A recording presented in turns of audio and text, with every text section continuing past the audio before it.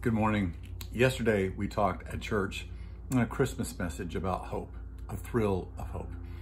But sometimes in these holiday seasons, it's difficult to engage hope. We get kind of overwhelmed with busyness. We get overwhelmed with just kind of feelings that creep in and sort of begin to manipulate the way that we see things and the way that we are conducting ourselves within this whole supposedly joyous and peaceful holiday. I want to suggest to you something in terms of how to engage hope that is, I think, underestimated for us a lot of times. As I talked about just real briefly yesterday, in Psalm 42, the psalmist, basically just looks at his own heart and says, "Why so downcast, O my soul? Put your hope in God, for I will yet again praise him." And it's a beautiful kind of process because there are times when you and I need to speak to our own souls. Maybe that's a lot. Maybe that's not just a little. Maybe our souls are just kind of going in this terribly negative, terribly defeating, terribly despondent or depressed sort of state.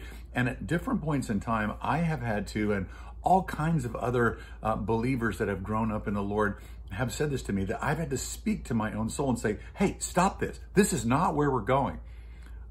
One of the gals in our church yesterday came up to me after the message and said, when she feels this, she just starts walking around the house and speaking to her soul. "Soul, this is where we're going. You're going to hope in God because God is good. God is for you. You are on his team, that he has come into your world. He is here and he is for you. So hear that and hear that."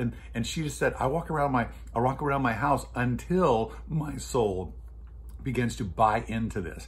That's the key in this, is that our confession leads our mood, our confession leads our attitude, our confession, what comes out of our mouth, leads our perspective. And so we have to, at different points in time, do what the psalmist in Psalm 42 did. We have to declare to our own souls, this is the direction that I'm going. I'm going in the direction of hope. I'm hoping in God now, and I'm not taking anything less than that. And I want to tell you that when you do this, and you do this enough, it starts to train your soul to the hope of God. So let's do that in this next week as we kind of move into Christmas. Let's train our souls to hope in Christ. Thanks so much for joining me today. We'll talk tomorrow.